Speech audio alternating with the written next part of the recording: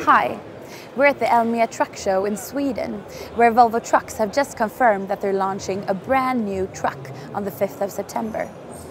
Until then, most new features will remain a secret, but they did still reveal that the truck has got superior handling characteristics. This is largely due to the all-new individual front suspension, the IFS. På många sätt kan man säga att den nya FH blir mer lik en personbil eller lastbil. The individual front suspension means that we no longer have the solid axle beam, but we have individual wheel ends that works independently from each other. And we got a lot of questions from all the people visiting us here at the exhibition, and they are really exciting about this technology step that we are actually taking here. When we started the development of the new FH here, we decided to develop a truck that is the best on the market when it comes to driving performance, and the result is just above our expectations. It's amazing.